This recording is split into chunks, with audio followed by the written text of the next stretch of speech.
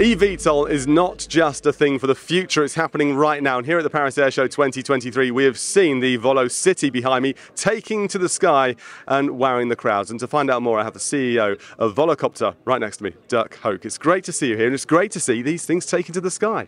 Yeah, and it's the most important thing is it's happening next year. It's not happening 35 or so.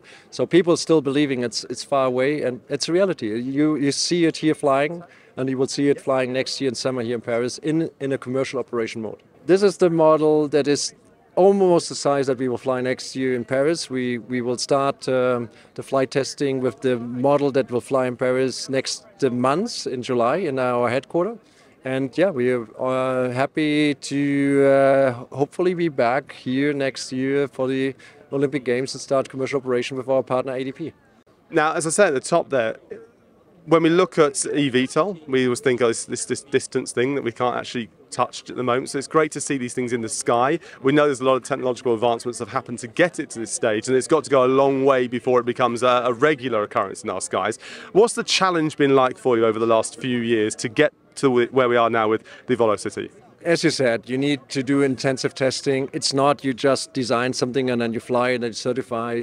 The founders started 2011, the first ever electric VTOL flight. It was still on a yoga ball. They constructed it themselves. It went absolutely viral. And then 2 years later, they had the first small aircraft flying. And then from 2013 to now, it is a step through several prototypes in order now go to the conforming aircraft. So it's not a walk in the park. You also need to be certified. So we have a design organization approval, we have a production organization approval, which allows us also to design and build aircraft that can fly in the civil airspace. What is the significance of being able to see these things fly? Now, I think from a public point of view, we're going to be becoming more used to them, and that's a good part there. But we've got to understand, we've got to trust them, haven't we, as well? But they've also got to have a good price point for the generic user, the general public out there to use.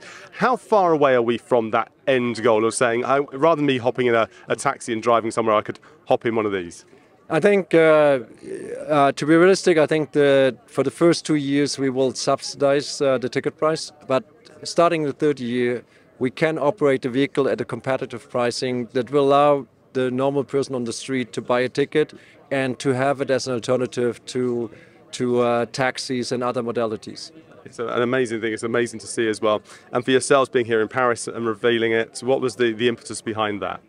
No, because we believe that a city that has like 50 million tourists every year is, of course, very critical to have efficient transportation.